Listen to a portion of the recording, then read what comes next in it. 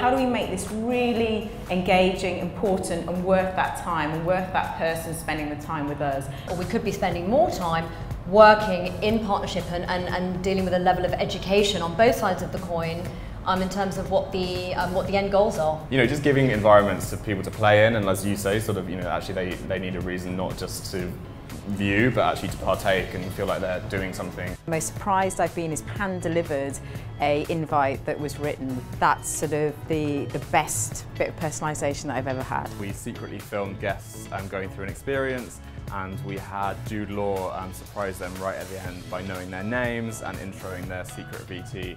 At a New Year's Eve party where it was Charlie and the Chocolate Factory themed, and we had Wonka bars delivered to our house.